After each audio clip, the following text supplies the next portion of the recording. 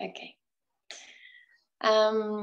So I had just finished The Four Desires. I was reading The Four Desires by Rod Stryker. It was a recommendation from Bry, and I remember I finished the book, and because I have a big tendency to procrastinate, I hadn't really done the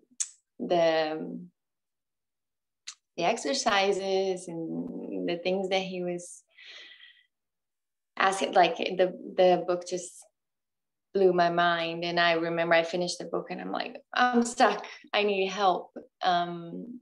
And that's when I thought of Rye. I'm like, I really need someone to help me with like the process of getting things done, and someone to be there for you. It should be always, when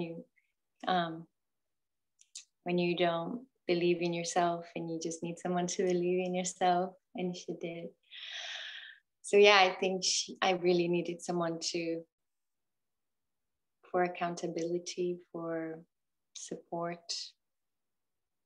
And yeah, she's just the sweetest. So really resonates with me, everything she shares, and she's super loving, and it was amazing. Yeah.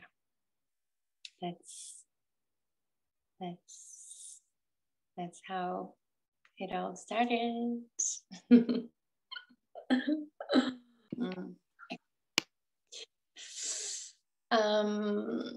Yeah, Ayurveda was like a big game changer for me, because I've been for years trying new things, the raw diet, the different diets,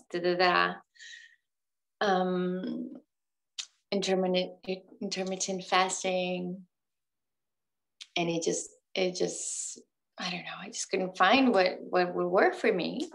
After Ayurveda, I remember at the beginning I was very resistant just to the elimination diet. It seemed like so big. It's like I have to give up on coffee and all these things, and so difficult. And now it's like I'm pretty much always on a elimination diet, because I just feel so good after having done it. It's just it's just the mind being attached to some sort of food, I guess. And yeah, overall, I just feel like way more in tune with my body. I just know what foods are right for me, what makes me feel good, what doesn't, And yeah, overall, like much, much more connected to my body and the practices, like just knowing when I need to calm my mind, I just do more.